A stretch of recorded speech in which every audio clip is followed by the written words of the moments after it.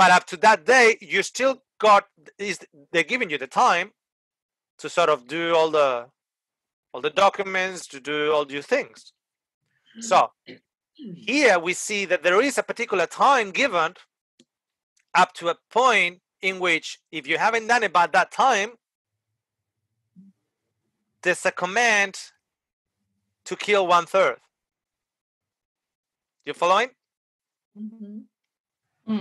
I will call that a death decree.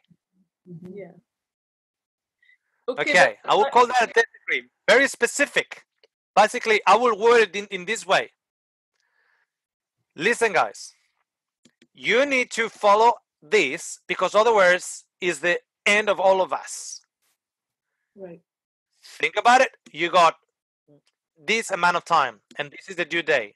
This day, at this hour, midnight, such and such day, that day of the month, that year. You got up to there to put your things in order, and then after that, there will be, you will be persecuted, you will be fined, you will be persecuted, you will be etc., etc., etc. So it's a period of transition. It's a period of transition of establishing a new system. After the period of transition, which is a period of mercy, we could actually say, it's a period of mercy in which society needs to compel to that. Once the due day is done, then you got no excuse because you had time before and you haven't done it. Then you will be fined, you will be persecuted, and ultimately, as it says, it's a command to kill. Now, I want you to notice something. Who knows the day or the hour of the Lord's coming? God. God knows and no one else. Now, what I'm going to share with you is just neat. It's neat. I don't know if it will play out this way. You know, I'm the first one saying to you, you know, that there's many things to learn and many pieces of the puzzle that still cannot fit it. But I'm going to tell you this thing. The death decree in the time of Esther was appointed for a particular day, a particular hour, a particular month, and a particular part of the year. Right. That day became God's people's deliverance. The day of the death decree, when the death decree meant to be taken into effect, became the day of their deliverance. Praise God. And I thought, wow, who set up the day in the book of Esther? Who set the day? Who set the day? What was the first minister of the king? Haman. What was his name? Haman. Okay, so Haman set the day with evil intentions, and that day that he set with evil intentions became the day of the deliverance. Now, this is neat. Could it be possible that this demon is so dummy that he's actually setting the day of the Lord's coming? Oh. Wow. That will be amazing because he's killing Jesus on the cross. And when Jesus says it is finished, the devil realizes, I am finished. Yeah. When he thinks, you know, and when he realizes, I am finished, and all the demons come around him and celebrating, yeah, finally we got him. And the devil inside is saying, oh man, what have I done? Yeah. I'm done. Could it be that he's actually giving us the day and the hour on the death decree?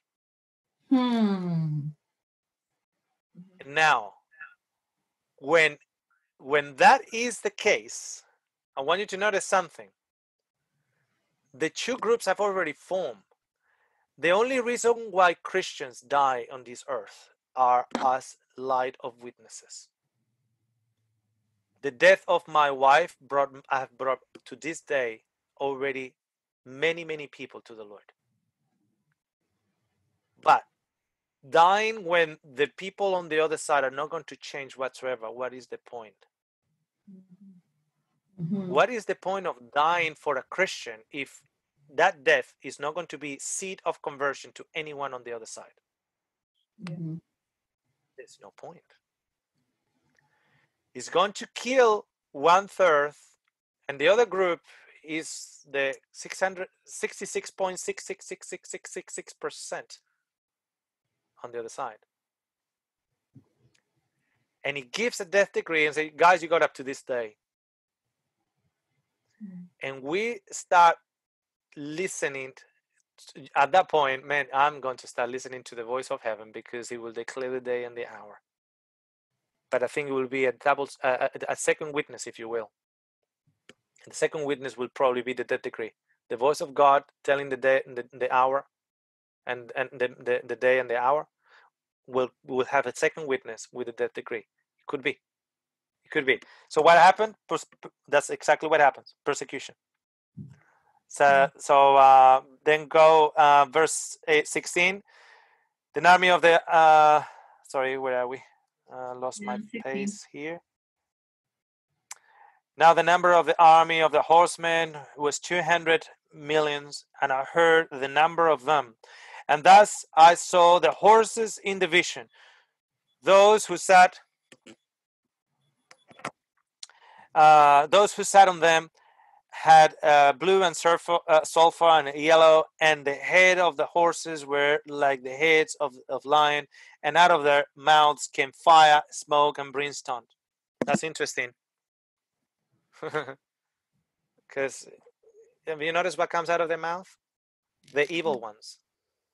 Fire and brimstone from the evil one. By these three, what? Verse Plague. 18. By these three, what? By these Plague. three, what? Legs. Plagues. Okay, and that word plagues is in italic. It's in italic in verse 18, but it's actually part of the text in verse 20. It says, "But the rest of mankind who were not killed by these plagues." You see that? Verse 20, by these plagues. So how many? How many? 3. Okay, how many plagues in Egypt? 10. Wasn't it 10? 10. How many last plagues in the book of Revelation? 7. Plus these 3? No. 10. 10. The first 3 fall on everyone. The last 7 in Egypt, only on those that were in Egypt, not in the land of Goshen. When you look at the 7 last plagues, Revelation 15 and 16, only on those that have received the mark. That's where the plagues fall. But these three that he actually talks about, fire, smoke, and brimstone, by these 3, and then he refers to plagues, 1/3 of mankind was killed, but that is 1/3 that is indiscriminatory. You know, like there's people that that are safe, that will be died through that period of time, and people that are not safe that will die in that period of time. Okay. Well, can I just add? And the ones that oh, never yeah, mind. you go. Sorry. Yeah, I just want to add. You go. It's like a really nice silver lining to this. Although those first trumpets are causing destruction everywhere, I believe that they're coming on a time where God's people are being persecuted. So you have a something that's doing 2 things: throwing the world into chaos, and also lending incredible authority to the Bible, because these plagues are going to come out in such a way that is very you don't need to be some sort of a theologian to decipher them. They're going to come out very literally, the first 3 trumpets, and anyone can crack open their Bible and say, oh wow, this was written about and described 2,000 years ago. And it's going to lend, so the very people who are being persecuted for following the Bible, it's going to lend incredible authority to both the Bible and to them, and can completely throw the world into confusion, so that now they're having to focus on dealing with these trumpets rather than persecuting God's people. So yeah, I don't know. That's just how I've seen it. Yeah, no, good point. And again, this notice what he actually says in verse 20 and 21 of the same chapter. But the rest of mankind who were not killed by these plagues did not repent of the works of their hands, that they should not worship demons. Hmm. Now, the works of their hands, by the way, that's actually, they got a gospel of works. Do you notice that? There is something called a sign, but a sign points to something. So when we, for instance, we're talking about the Sabbath, right? And it says, the Lord says, I have given you my Sabbaths as a sign of what? What actually shows? That I am the God that sanctifies you. I sanctify you. That is the essence of it. I sanctify you. You don't build your work of your hands. It's not by works, it's by faith. Hmm. It's by trusting in me. It's by trusting in my promises. That is the difference. But these guys are actually they have the works of their hands. They haven't been sanctified by the love of the truth, and not by the Lord that sanctifies them. That they should not worship demons and idols and gold, silver, brass, stone, and wood, which can neither see nor hear or walk. And they did not repent of the murders, of their sorceries, and of their sexual immorality, or their thefts. Now, first, very quickly, because I just got 5 minutes left. Then we got chapter 10 and chapter 11. Now, Wait. chapter 10 and chapter Can you 11. hear me? Sorry. Yeah. Hello? Yeah, what I was going to suggest, Oscar, if it works for you, is maybe we can let you go so you can take a break, and also maybe another time we can do another study. Would you be okay with doing more of these or no? Yeah. As long as look, the good thing is that if it is being recorded, and Donald, I hope it has been recording, It has. that I'll talk to you later, Denise, and